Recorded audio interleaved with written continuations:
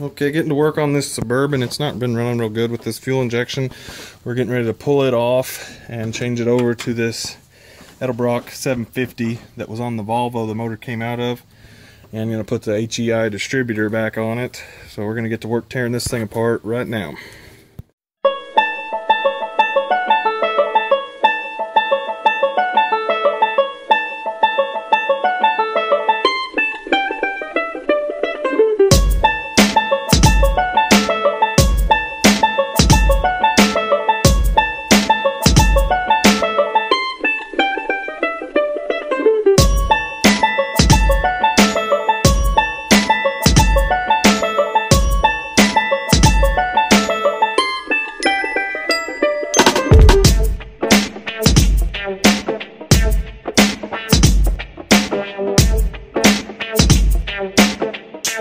That's fitting the new carburetor.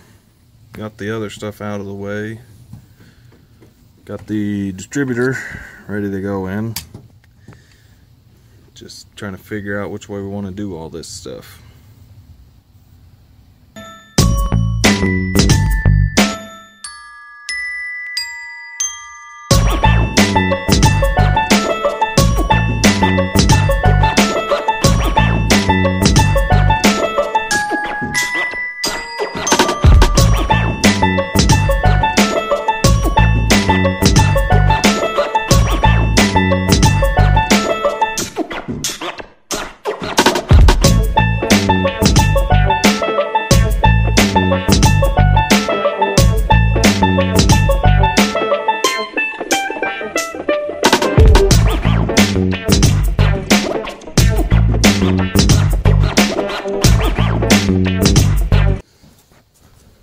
Okay, got the carburetor mounted. Now we're trying to figure out a fuel line because these all come off the front.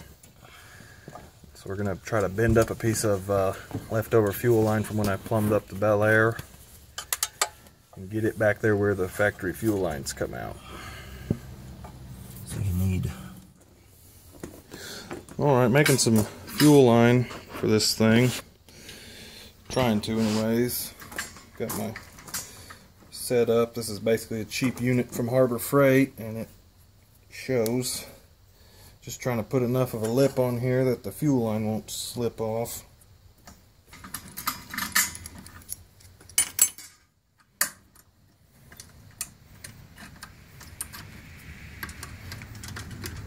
Oh, come on.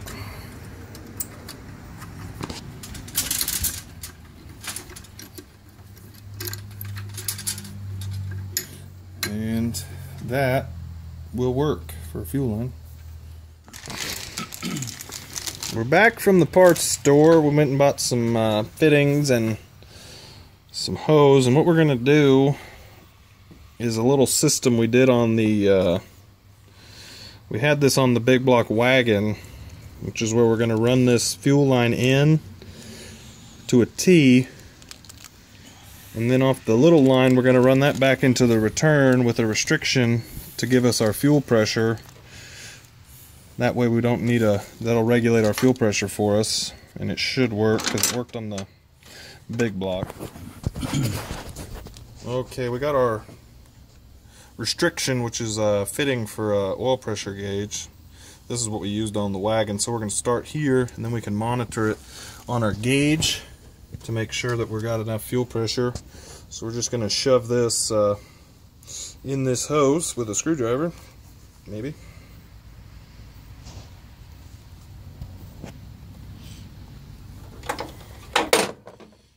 Carlisle, screwdriver. Don't go too far, remember, because we got under that before. Right, just far enough to get the clamp on. Oh, right. It's a little crooked.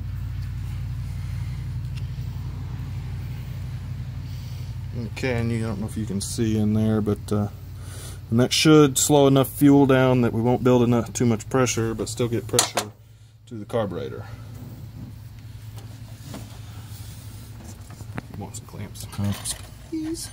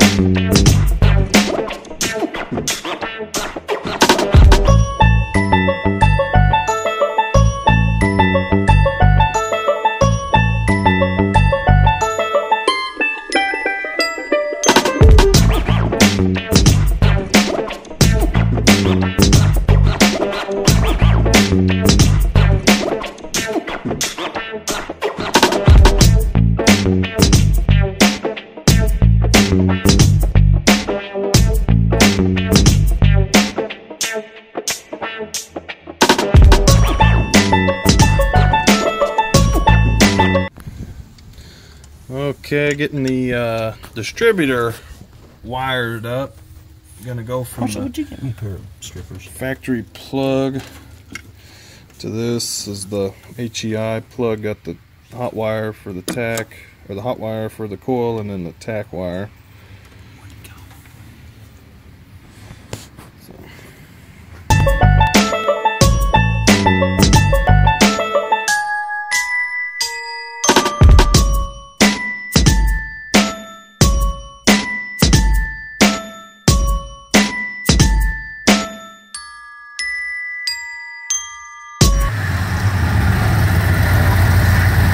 Other camera died, we're trying again.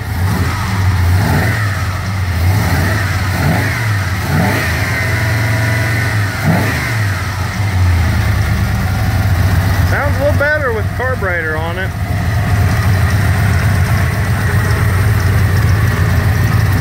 Still have to hook up throttle linkage and kick down linkage and try to get the cruise control hooked back up.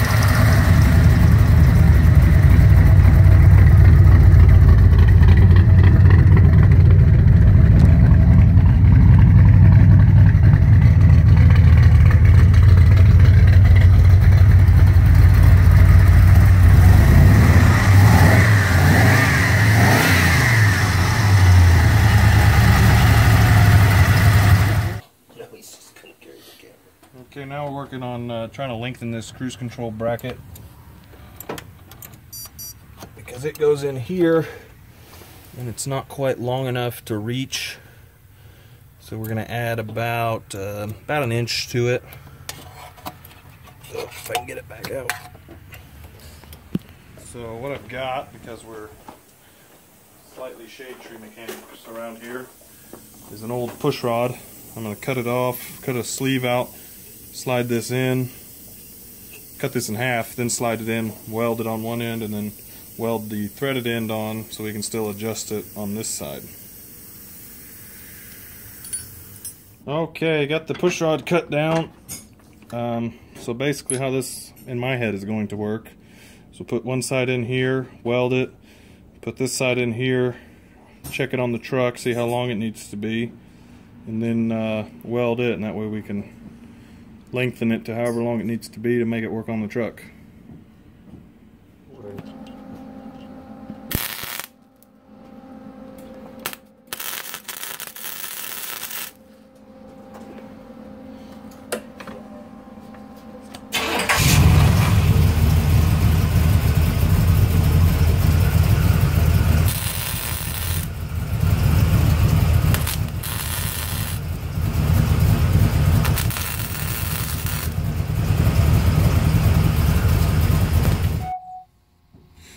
Alright, here's the finished product for the cruise control. I lengthened it by cutting this piece of push rod out and sleeving the original piece. Doesn't look the greatest, but it'll work and you'll never see it once it's under the hood. So we're going to go ahead and put it on now.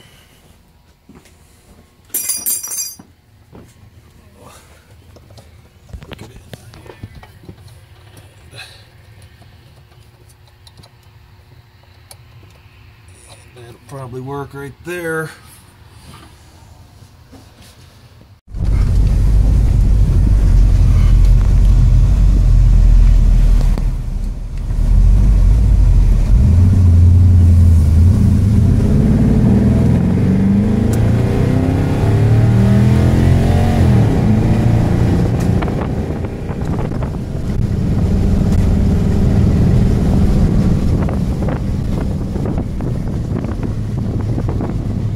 So, is that better than before?